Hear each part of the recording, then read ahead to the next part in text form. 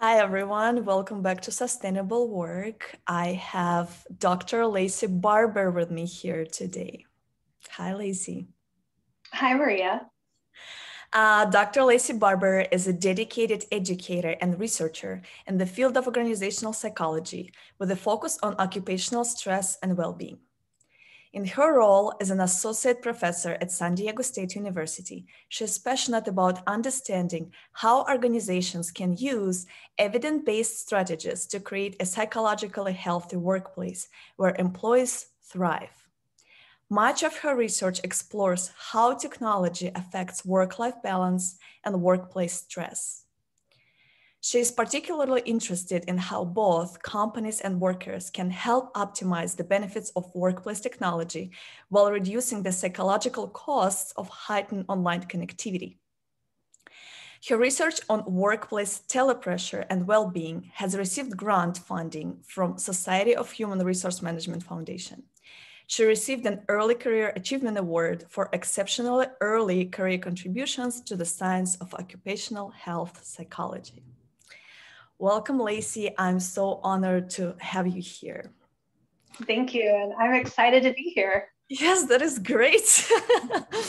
Yeah, so why don't you tell us a little bit about you? How did you get to be interested in the field of organizational psychology and particularly in worker stress and well-being and the area of how technology interacts with that, with worker well-being and stress? Yeah, I'm happy to talk about that. So that's for me, going back to my undergraduate studies, I actually got involved very early on in research in a health lab. Doing the big word for that one was psychoneuroimmunology. So basically, the physical physio side of it. And so I started out in a health lab, and then I went into a social psychology lab. And then I didn't find IO psychology or industrial organizational psychology till later. And specifically on like worker, just general work issues, right, was the main area. But I realized, oh, I can combine health and social aspects in the workplace. And so really early on, I was interested in work stress. And for me, as a first generation college student who also worked 30, 40 hours a week while I was going to school, it was a big issue, and coming from like that working class background. And I thought a lot about health and different types of work environments. And for me, having a very different type of work environment as well, going into college from some of my other family members. So that's kind of how I got into it. And then once I got to graduate school, I've been studying those issues for quite some time. But it all started with my undergraduate project that I did on anxiety and work hour issues among like working students. So I started there. So I've been doing this for a long time. Oh, that's amazing. Thank you for sharing. It just reminds me about a little bit about my own journey to IO psychology, where I loved social psychology and worked in also social cognitive neuroscience lab in my undergrad, which is also a mouthful. Yeah, but then also discovered IO psychology. And, throughout my life, I went back to my to get my undergraduate degree when I was 25 and also worked all through my undergrad. And for me also, what was very important is how do I find fulfillment in my work? And so when I found IO psychology, I was like, wow, this is like so relevant. I've been seeking for an answer for myself, but here is this amazing field of psychology that can like take it to next level. Now I can help other people do the same. So Yeah, no, I felt the same way. I think that was my excitement. And especially, I was actually working at Cheesecake Factory at the time when I was an undergrad, one of my many service jobs that I had. And I just, in working in the service and food industry so much, I just felt so, burnt out by it. And also just kind of realizing that part of the reason is that it didn't really fit my personality style. I'm a little bit more introverted, and I can fake extroversion fine for a while, but I get really exhausted. And so, not having any kind of downtime during work or alone work time. And I think that's where my excitement when I was doing academic work and I got into research assistantships as a grad student, I was like, oh, I actually love working long hours on data analysis and things like that by myself. It's not just work is exhausting. It really matters what type of work you're doing and your own interests. So I think that that's what's really fun, and to know that that differs for everyone. So I just find that fascinating. Yes, it's, one thing that comes to mind for me when you mentioned that. One thing that I remember about you from like grad school, I remember a moment when we were talking about standing workstation and walking treadmills. So you have a walking treadmill and you are the one who introduced me to it. And actually in my corporate position, I had one too at work. But I remember you said, I can just, I'll be walking on my treadmill. And then like 3 hours later, I'm working on this complicated data analysis. And I thought to myself, 3 hours on a data analysis walking on a treadmill. I do. I lose track of time on it. And when I started it, so I do have to say a health, warning for that when you start working on the treadmill. I worked up to that amount of time. So, you have to start out slow and just a few tasks. But yeah, I kind of built up. But yeah, so sometimes it would happen before I was ready to work longer hours on it, that I would just lose track of time because I'm absorbed in manuscript writing and data analysis. And I've always been a writer too, so I've liked writing, and that was part of it. And so I get into the flow, right, of my work, and then all of a sudden I realize, oh, I've been walking for like 3 hours straight, and then you get off the treadmill desk, and you're like, ouch, and it just doesn't hit you until you're done with that, Yes. Yes. Okay. Well, okay, let's dive into this. I'm so excited to speak to you. So I want to start with, how do you define sustainable work? Yeah, and that's a great question, because this is something that I've thought a lot of and talked to a lot of people about as part of my job. And for me, the big difference that I think about it is in organizational psychology, we have these distinctions between two concepts that are called work engagement versus workaholism. Mm-hmm. And for me, sustainable engagement is closer to the idea of work engagement, where we feel, when we're working, we feel vigorous, we feel kind of excited emotionally to get back to work. We feel dedicated to our work, we feel like it makes a difference and it's meaningful. And we also, speaking of the treadmill desk thing, we feel absorbed. We get into that flow very easily with our work. And motivationally, that's a good experience, like in terms of sustainable engagement, because that helps us feel, strong and vigorous while we're working. And so that's the kind of engagement that we want. Workaholism, though, is really more motivationally different in terms of people are still doing things. So there's that behavioral part that's part of work engagement too, but they feel like they're working excessively, like more than they want, and they're working compulsively. And the compulsion is really the big part, because everyone focuses on hours that people work. And unless we're talking about a huge amount of hours, which is unsustainable for anyone, right? We can work a lot of hours on things that make us feel excited. Manuscripts, data analysis for me, I have no problem working on quite a few hours of that. Whereas, someone else, and I saw your face on that, like a lot of people are just like, no, that's 3 hours of data analysis is too much for some people. And why? Because you're not really excited about it, or maybe it's frustrating. And so, but you feel like you have to do it. And so I think like sustainable engagement is this feeling that we have that like when we go and we rest. So part of it is also this cycle of work and rest, where I can go and I work, I take a rest from the work, but do you go back and do you feel energized? Do you feel excited to get back to it? And it's purposeful. There's meaning to it. And workaholism, the only purpose is the have to, not the want to. And I think one challenge that organizations have with this is that they don't see a difference behaviorally, because people who are engaged in their work engagement, what we've talked about, work engagement, look very similar to workaholics in terms of involvement. Like they have that working, they're doing work. However, like the long-term effects and the big picture effects actually look a lot different in terms of their long-term performance and their social connections.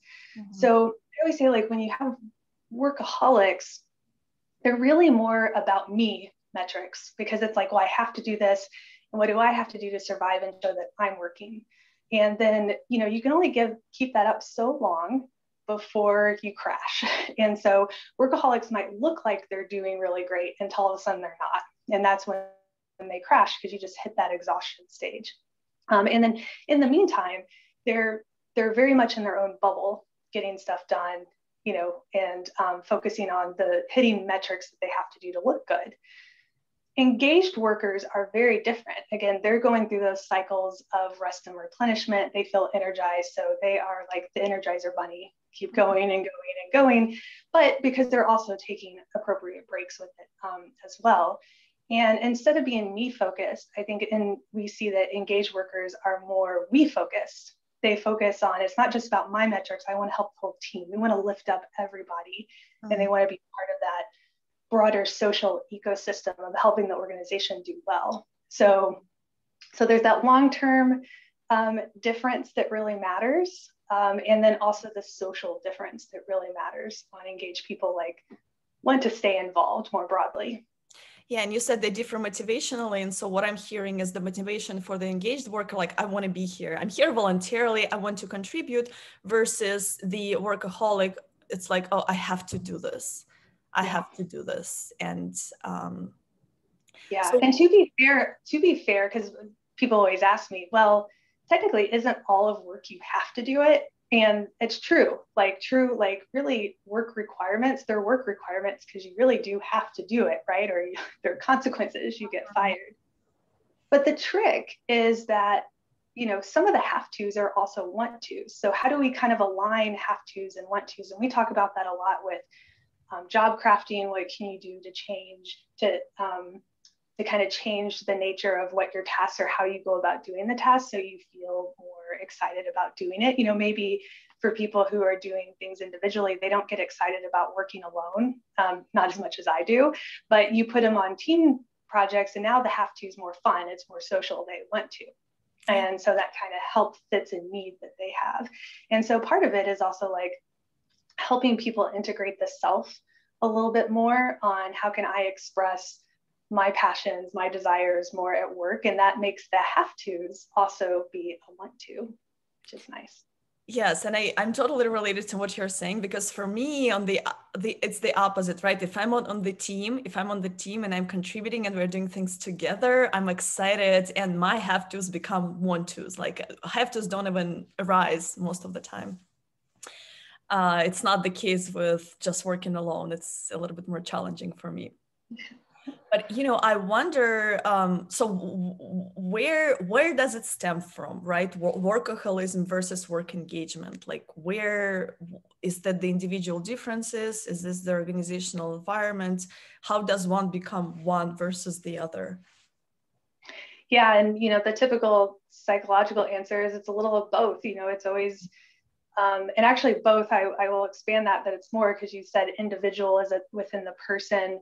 Is it within the work characteristics? So that's another one. But then the other one is it also in our social environment? That's the third one. So, you know, a lot of it, so to go with, like, some of us, yes, have individual, like we're just more, there's some people that are just generally more enthusiastic or engaged or have more energy, but part of that is also the alignment with these jobs that are doing something you're passionate about. And sometimes it's not even changing what you're doing, it's changing how you think about what you're doing. So I often call this that sometimes people have the head versus heart disconnection, that sometimes you can get so bogged down with the task that you're doing that you lose sight of what you're trying to do, you know. And so kind of thinking of it at those bigger goals and passions, like, why am I doing this? Why is this important? So, you know, as an academic, for example, one of the big tasks we can roll our eyes about, like, oh, I have to do this journal review, and it can be a whole thing, and it's really hard, but you're like, but why am I reviewing this? It's like, well, this is an opportunity to review someone else's work and give them feedback to help them improve science. And that this also might be a really cool study that I want to get out there and help others. And so part of that is just like stepping back and really thinking about those higher order goals. What are we trying to do? Because too much we just get into the tasky busyness, right? And so you can be busy without thinking about the goals or the significance of what you're doing. And so some of that's connecting there. Some of it is the actual task itself, where we need to change the work design. So like you said, the team aspect, like we have people who like to work on teams and we don't have them on teams. And you say, can we do this as a team? Or can we have a social accountability buddy where we check in together? So there's those kind of strategies you can do to change the work design. Sometimes it's also the socialization, the right word, and how we see our work environment and how we talk about our work environment. And so there's a contagion effect there that we might on our own, like our jobs, be really excited about something. But if everyone around you is complaining and saying, oh, we have to do this, I have to do this, oh, now we have to do this, you start internalizing that emotion, like, oh, that's not a really good task. And you even start kind of questioning whether you like it or not. Mm-hmm. And then what other people are saying now affects your perceptions. And we see that happen a lot. It's called social processing theory, that like we see it happen with job satisfaction, for example. People who really like a job, all of a sudden nothing about the job changes, but you get a few people in there that hate it, and then they're also kind of complaining and spreading it, and now everyone hates it, right? So and some of those are good things. Maybe people saw injustices they didn't think about before, and it's valid, but sometimes it's just kind of like spreading of maybe a bad attitude. And so understanding the difference is always important. Okay. So you mentioned that there is behaviorally workaholism and work engagement look the same to the organization, but where you start seeing an effect is long-term. So what is that long-term effect for one versus the other? The long-term effect is burnout. And so what burnout would be is you just see that the person long-term, they were high performers at first, and then they get lower and lower. So the performance actually dissipates over time.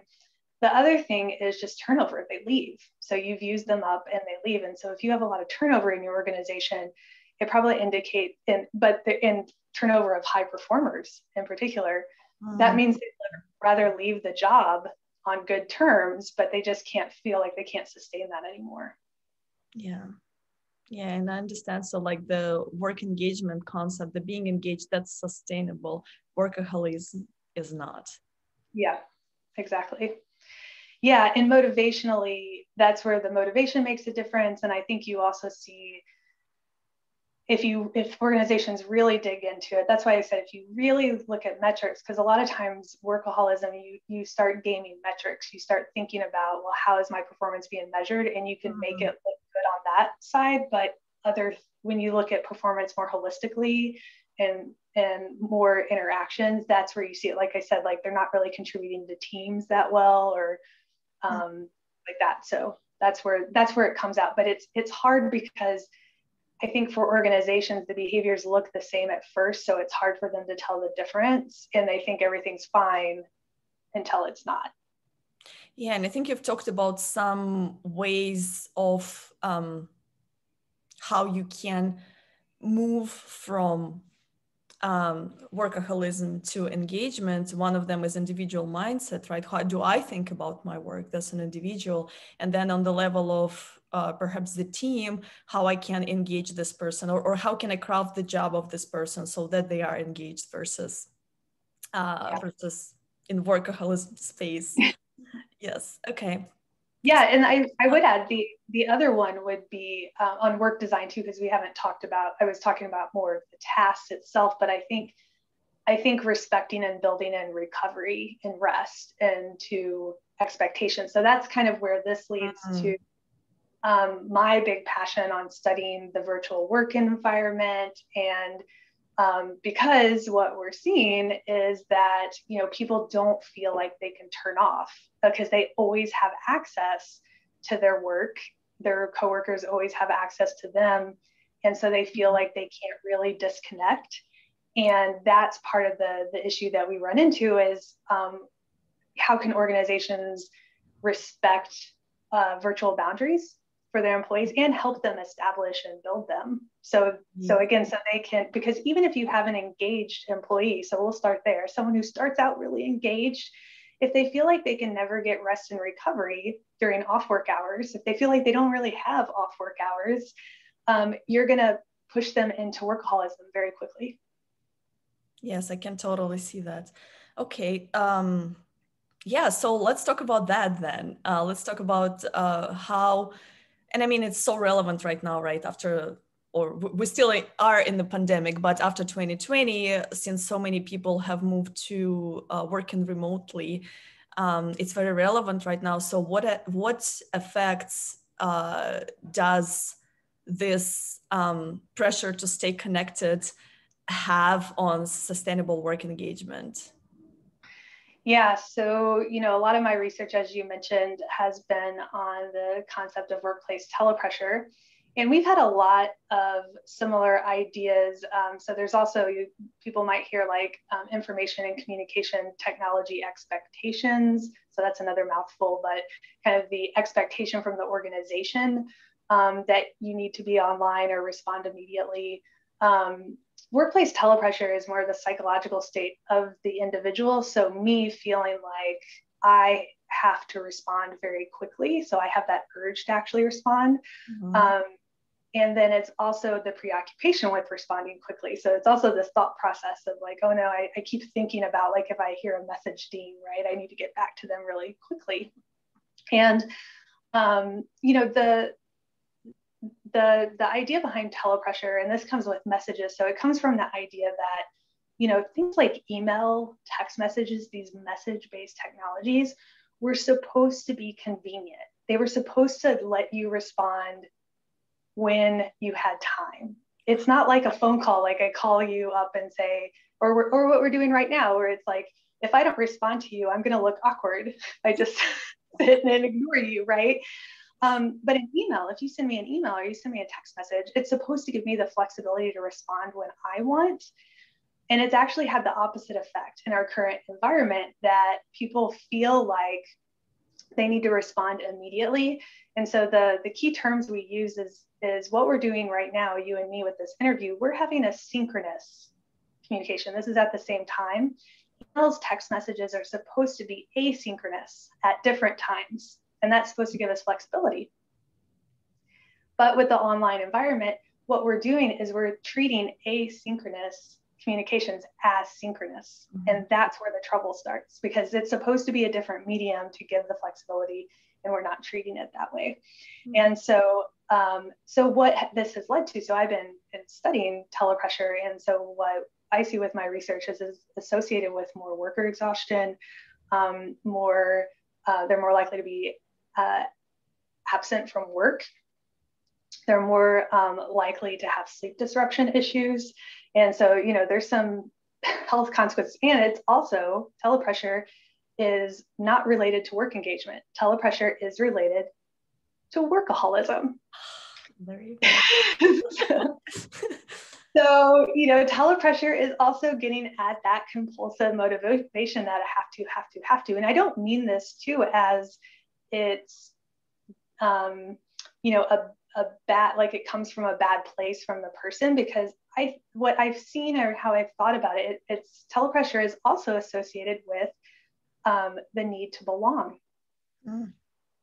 So what is happening is telepressure hijacks our good intentions of wanting to be helpful, wanting to be a good team member. Like, I want to be a good employee. I want to be there for you.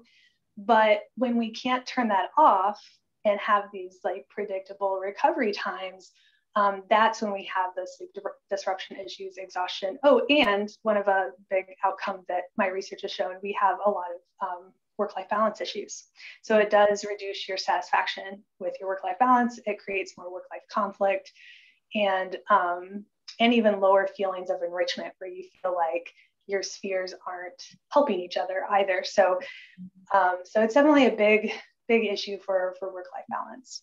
Yes, thank you. And one thing that came to mind for me is just thinking of like the engagement that we're talking about and workaholism. Those are outcomes. right?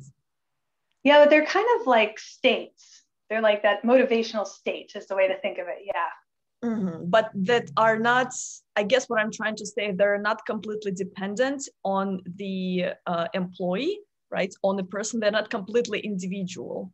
So Yes. my work engagement, whether I'm in the state of work engagement or workaholism, doesn't depend solely on who I am as a person, right? Yes. It's a lot of interacting things around it. Yes, and it's, you know, there are some individual, like we do see there's individual differences, and with telepressure, people who are higher on what we call public self-consciousness. So you're worried about how you look to others. So impression management, they're more likely to experience telepressure and workaholism, for example. And so, yeah, these are all states like in the engagement and workaholism, both come from, you know, there are some personalities at risk for experiencing those states, but it's also the work environment factors that influence those as well, for sure. Yeah, and you know, I think that is very important to discuss, right? So what is, even though you have employees who may have different personalities and some of them are more susceptible to telepressure and workaholism, what can organizations do to reduce telepressure and increase sustainable work engagement, particularly now when a lot of us are working remotely? Yeah, well, I'll answer that question by starting with what we can't do. Like, what's not going to work.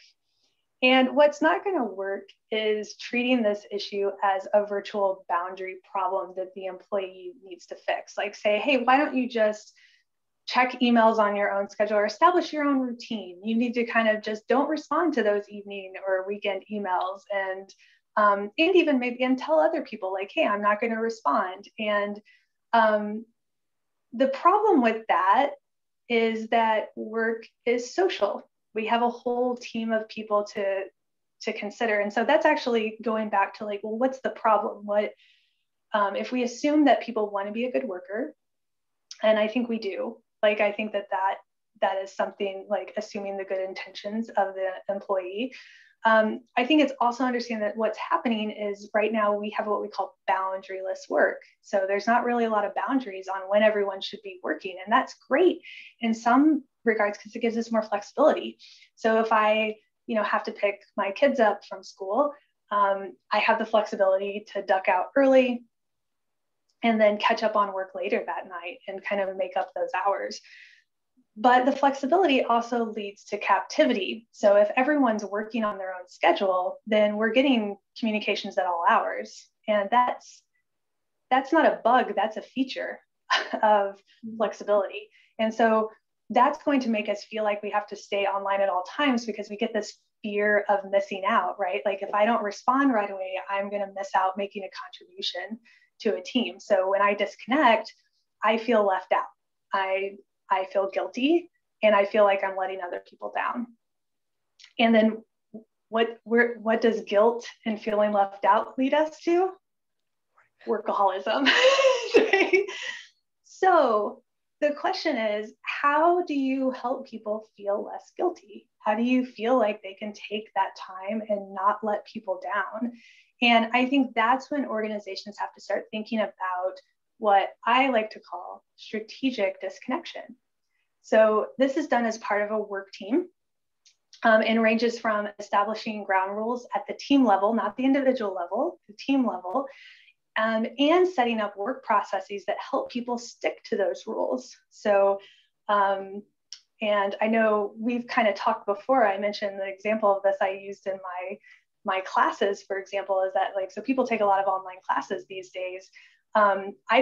I have a whole thing in my syllabus where I won't respond to evening emails or weekend emails only between business hours, whatever. And that works very well until I have midnight deadlines in my classes. So if I have a midnight deadline, when are people going to need help or have questions or have technical issues? It's going to be right before midnight when I'm not on.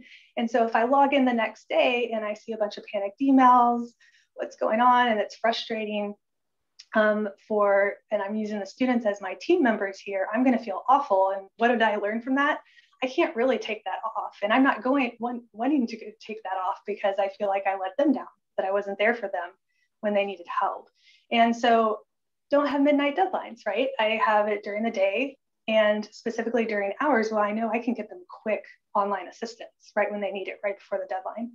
Same thing happens in a work team. When do we need help? When do people need assistance? When do they need to have discussions?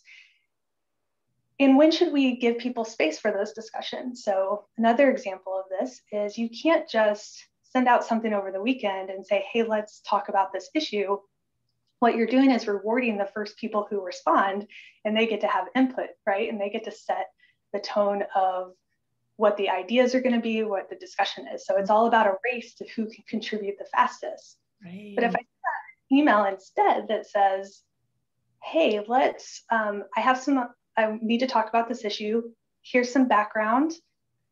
I'm setting a meeting up for this time, and we're going to talk through it there. And I just want you to think about it. And then let's all talk during this meeting. That sets up a very different tone for how that conversation is going to go, and expectations for not having a detailed discussion on email. Yeah, it's so interesting, so just this implicit way of rewarding, right? What are you rewarding? In the case that you're describing, are you rewarding a person responding quickly, or are you rewarding the actual thinking work that's done in the background? And it sounds like, with telepressure, if you keep on rewarding the quick responding, you're gonna keep on rewarding this telepressure, right?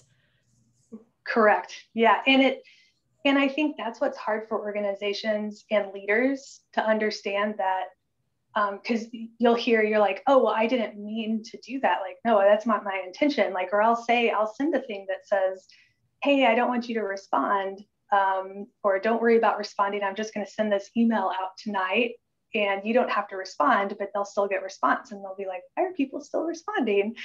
And you're like, that wasn't my intention. And rewards don't have to be intentional. Right. Incentives don't have to be intentional. And so I think people have to really step back and say, what are we rewarding? And be okay with saying, well, I didn't mean to reward that, but how can I set that up where it doesn't get rewarded? And I think, for an example, another concrete example that I usually try to advocate as much as possible, what's called the scheduled send function in an email.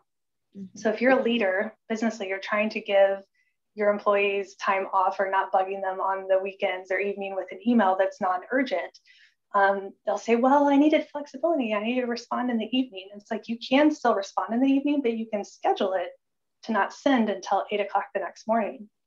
And so, I learned that myself very early, that when I'm working with people that are at a different level of power. So power and impression management come into play here, right? Like, no matter how much I tell my students, when I email them in the evening, you don't have to respond right back. They want to be good students. They want to get back to me. They want to say, hey, I got it. And so I think about that before sending them something. And instead, you've scheduled send where it's not going to bug them till the next day. Mm-hmm. And so during work hours. And so that's one of the things that leaders can do too, to use their powers for good in terms of both respecting those boundaries, but also like role modeling that behavior for others. And so again, you can have all these rules and make all these rules, but if the leader is not role modeling, if they're also unintentionally rewarding whoever responds the fastest and they get to dictate what happens next on the project, all you're doing is still feeding into that I feel left out. And I feel like a good worker is going to respond quickly.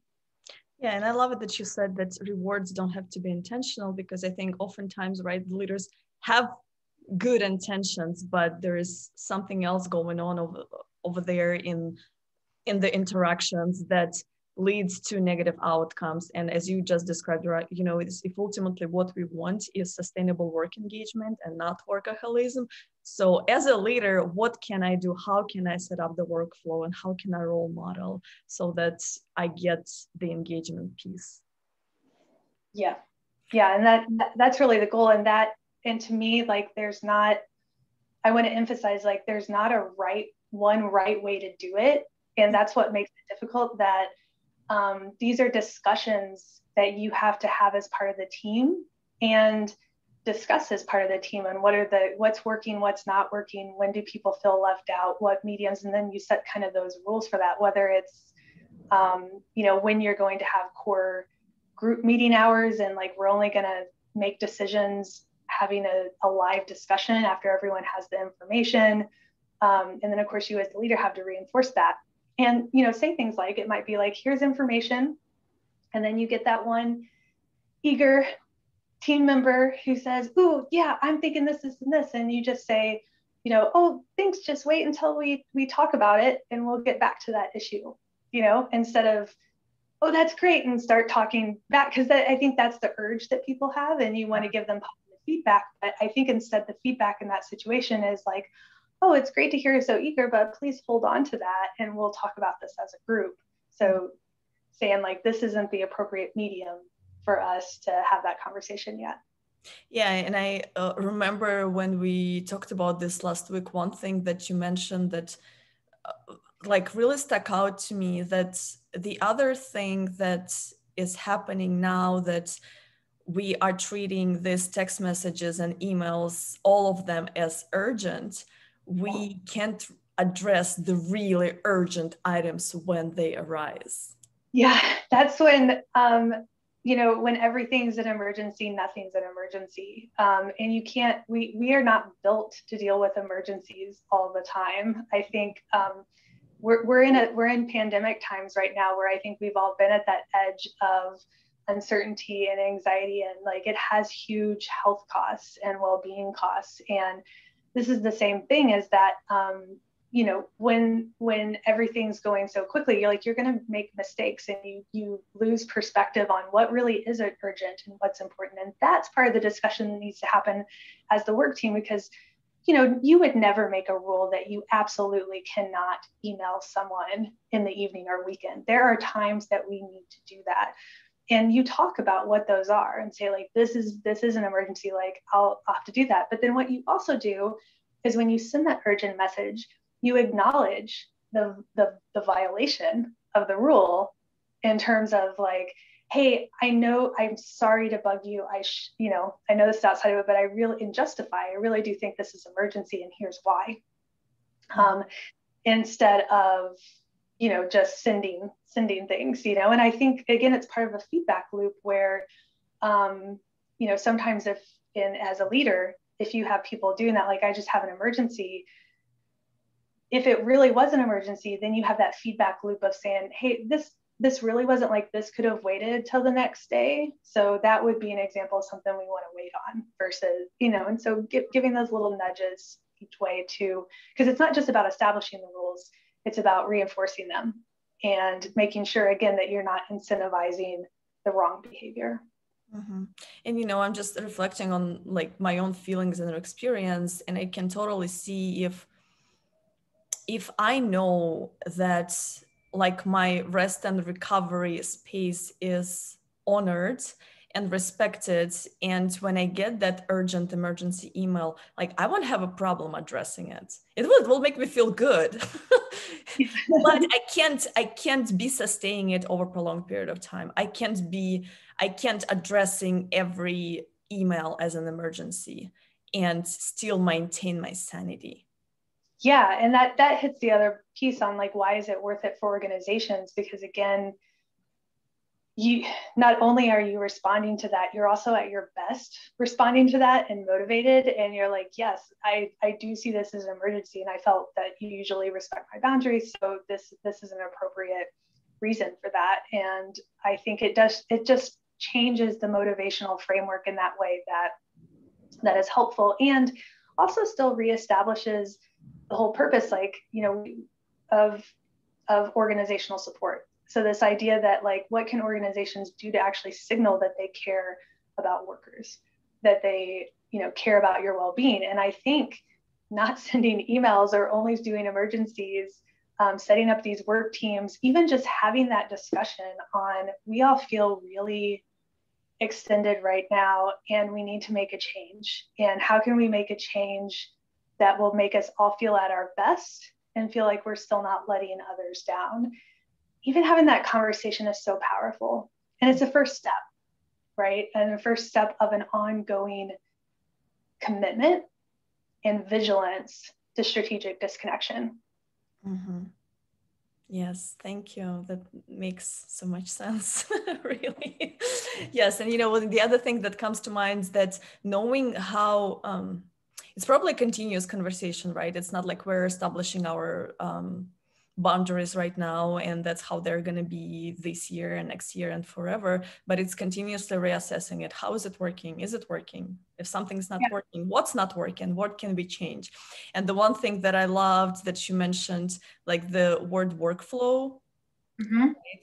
So how as a team do we design our work and the flow of it so we all get the time to disconnect? Yes.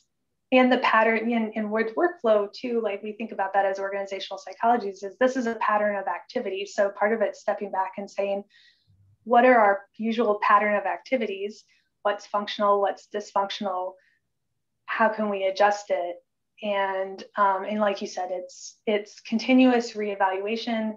The best thing is to be a team of scientists yourself running little mini experiments. Is it working? Is this not working?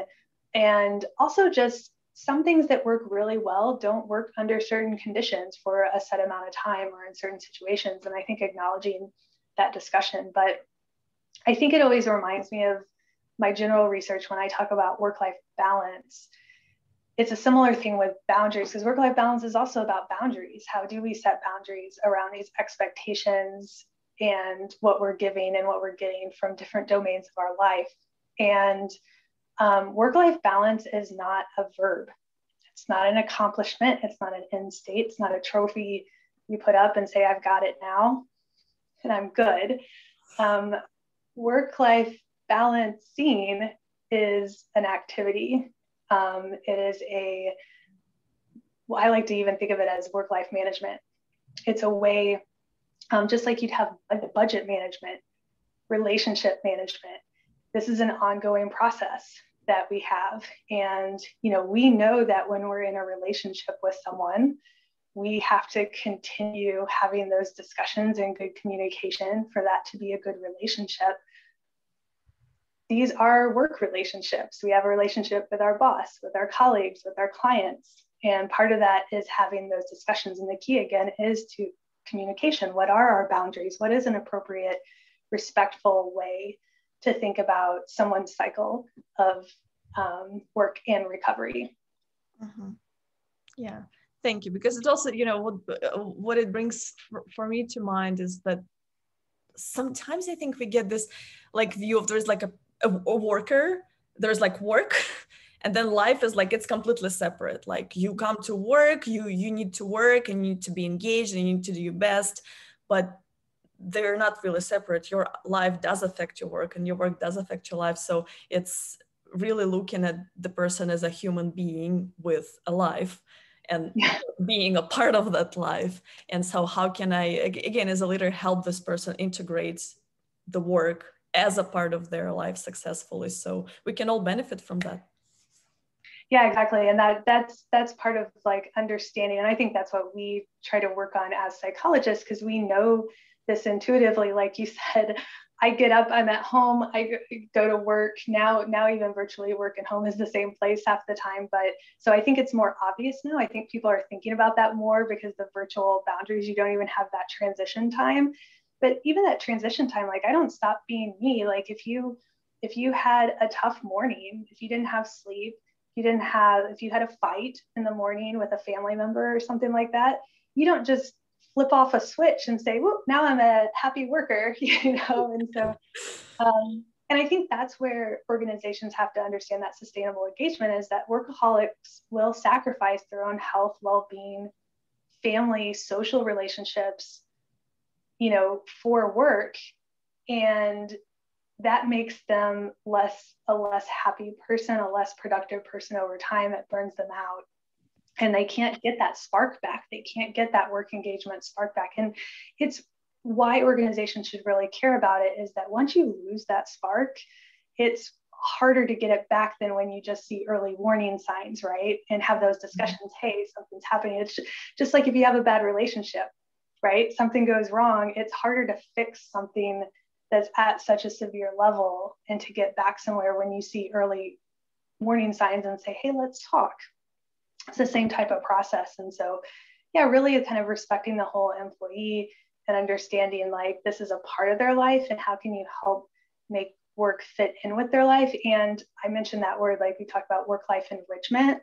That happens a lot too, that like, you know, being happy at home, you get to bring that into the workplace, or skills like my, you know, my skills on if I have 5 kids and I'm managing all their schedules and time management, I get to bring those time management, coordination, scheduling skills into the workplace. Like they're the same skills, right? You know what I love the most, that what I'm hearing you say is that ultimately even the like negative effects, they all stem from good intentions. Whether I'm in a state of work engagement or in workaholism, my intentions were initially good. You know, you mentioned that workaholic will just sacrifice everything for work, but it doesn't lead to any good outcomes for the worker or for the organization long term. Yeah. And I think it's like sitting down and having that conversation with like, we know you want to do well. We know you want to put the best in, but how can we help you manage that time? And I think this is where the conversation of the language is. And we have a trouble with these ideas of looking the busiest, like being so busy, or this badge of honor. I didn't get good sleep. You know, I sacrificed my sleep last night. And you come in and people talk about that as look how committed I am, because that's the message. And then people reinforce that.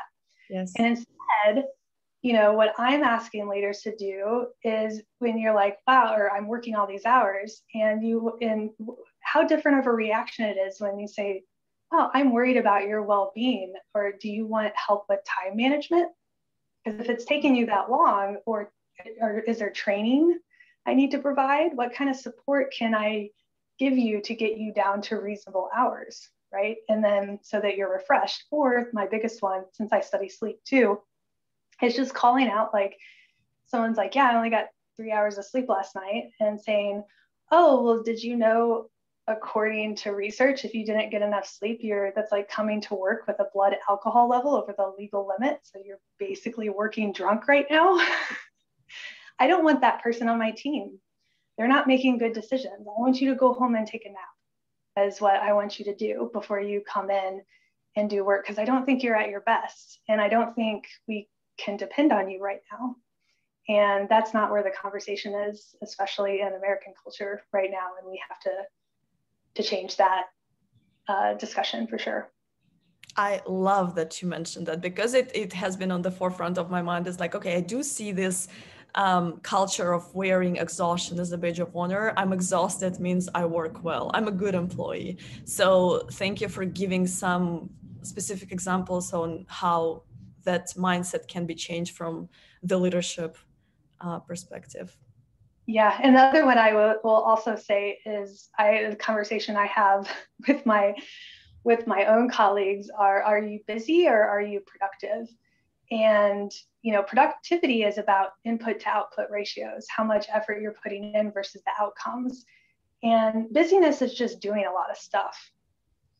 And I think that's where the conversation needs to come in, with really looking at the outcomes, like what outcomes are you producing, and why is it taking you all that time to produce these outcomes? And to be fair, that's where, to me, I see that's where telepressure comes from, these issues too, because again, good intentions, if I feel less productive, like I feel like I'm not at my best or doing good work, how I might try to compensate for that is responding very quickly to emails and being online all the time to show, yes, yeah, just look, I'm a good worker, because you're actually kind of nervous about the actual product produced. But if you're producing good work, you're producing good work. And I think going into that, what is the actual outcome and expectations on what we want about outcomes? Don't worry about all this impression management side of it. Yes, thank you. Okay, thank you, Lacie. Well, I love this. I'm so glad we got to talk about this. I think such an important topic in general, about workplace boundaries, but particularly now. Okay, so before we complete, I wanted to ask you, so what are you doing right now? What type of research? What kind of projects?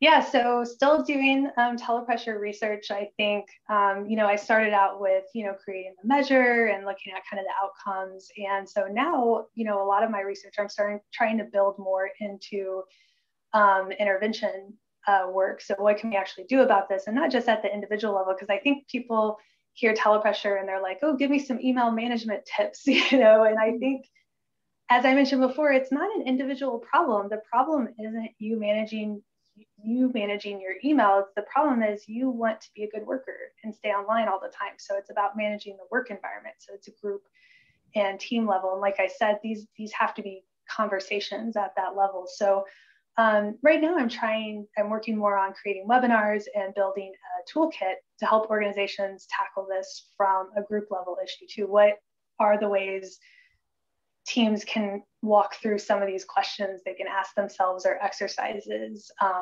even examples of virtual boundaries and things. Because again, it's not, when we talk about virtual boundaries, it's not a menu. It's not, you have to do all these things, it's a,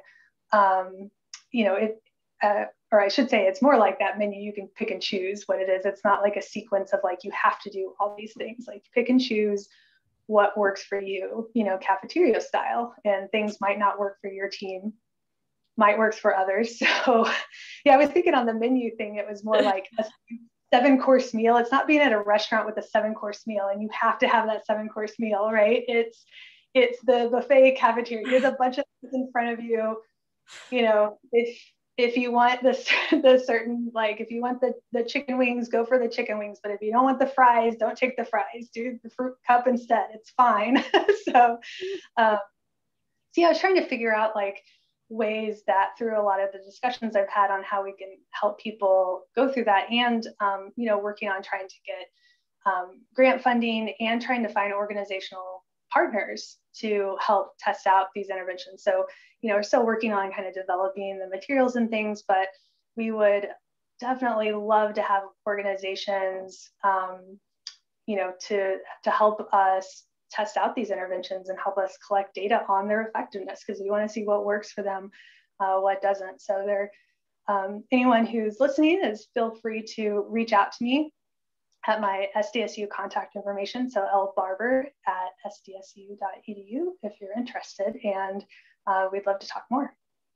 Amazing. Yes. Thank you for offering that. And I highly encourage everyone who has interest in creating some virtual workplace boundaries to reach out, because you get a top tier researcher who has coined the term telepressure and done a lot of research on that to help you implement some interventions in your organizations to create some good workplace boundaries. So yeah, thanks. If I was one of them, I'd be already reaching out to you for sure.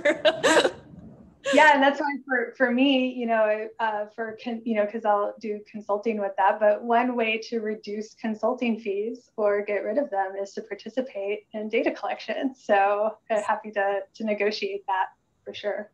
Okay, great. Well, thank you so much, Lacie. This has been so juicy and exciting. Yes, thank you, Lacie. I was so happy to have you here. Oh, I'm so glad you invited me, because like I said, these are all my favorite things to talk about. And I love what you're doing here and with the summit and spreading the good word. So I'm hoping we can actually make a big difference for encouraging sustainable engagement organizations. So thank you for setting this up and inviting me to help with your mission. Thank you. That is my intention as well. So thank you, friends. I hope you all enjoyed this just as much as I did, and I will see you tomorrow at Sustainable Work.